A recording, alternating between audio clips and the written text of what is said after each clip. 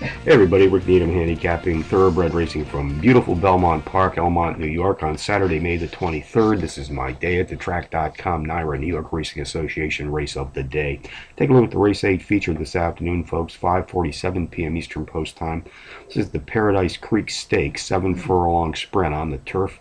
3-year-olds race for $100,000.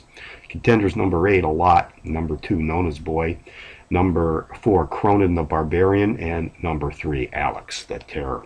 Well, folks, this race honors Paradise Creek. He was one of the top grass horses of his generation. Versatile performer, was quick enough to compete with the elite milers of the time, but had the stamina to win the nation's top route races as well. Started off his career for future Hall of Fame trainer Bill Mott with a maiden score as a juvenile at Belmont Park. Belmont is also where he hit the reboot button, returning from a 10-month layoff to win his first 2 sophomore starts. Perhaps the most outstanding race of his career came in the 1994 Grade 1 Manhattan Stakes. Pat Day was aboard for a tour de force 6-1 victory.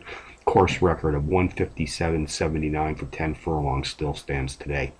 Here in just the second running of the stakes event, number 8, A Lot, the overall speed leader in this stakes field, sprinting at today's specialized distance of 7 furlongs on the turf, has hit the board in power run fashion in 4 of his last 5 outings, winning twice in this recent streak of racing consistency. Jockey Johnny Velasquez and trainer Bill Mott sent it to the post for the Saturday feature. They fit the board with 61% of their entry saddled as a team to date. Number 2, Known as Boy, has scored with a trio of power run board hits in his last 5 outings, including power run wins in both his 2nd and 5th races back. Race 8 summary, number 8, A Lot, tops my contenders list today here at Belmont, which also includes number 2, Known as Boy, number 4, Cronin the Barbarian, and number 3, Alex the Terror, 8-2-4-3 in the 8th from Belmont, the $100,000 Paradise Creek Stakes.